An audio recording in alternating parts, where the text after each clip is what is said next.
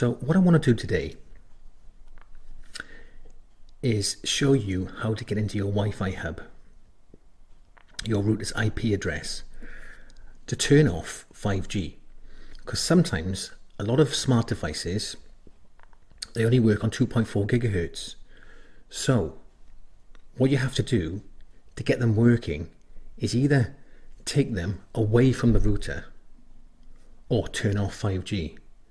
Now if you've got a smart bulb, you can probably do this with a lamp and an extension lead. But if you've got a switch, you can't move it. It's fixed in a position, so you have to turn off the 5G. And this is how you do it. It's actually very easy. So the first thing you need to do is get your router's IP address. And it's very simple. It's on the back of your router, just here. And you type that into your browser, just here, look. So this is a TalkTalk router. It's 192.168.1.1. And then what you've got to do is pop in your username and your password. Now this is on the back of the router. And remember, it's not the wireless network name and it's not the wireless network password. It's the router username, which is normally admin, and then the router password, okay? Which will be again on the back of your router. So I'm going to just go ahead and type in the username and password and log in.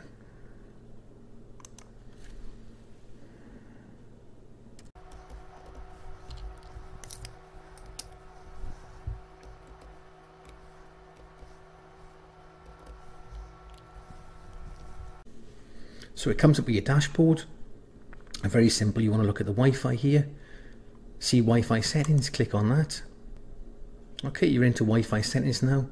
And there you have your connectivity status. And to scroll down a little bit, you've got band 1, 2.4 gigahertz, and band 2, 5 gigahertz. And band 1 is normally what most smart devices connect to. So all you need to do is click that, and you're away. And that's as simple as that. Then you just go off, set up your smart device, and once your smart device is set up, just come back to it or log back in and whack that back on again. Just make sure that when you do turn that off, it doesn't turn off both of them, because you want to make sure your 2.4 is still on, because sometimes when you turn that off, that'll knock off as well. Just make sure the 2.4 is still on. Then I'm going to go ahead now. So I've set up my smart device. It's all working lovely. So, and then what you do then, just pop it back on. And it's as simple as that. And all the devices that were connected to 5G will just automatically reconnect to that. Okay, I hope that's helped sort out your issue with the 5G. If you liked the video, please give it a like. It does help the traction of the video. And also, don't forget to subscribe to the channel. Thanks for watching, and I'll see you soon.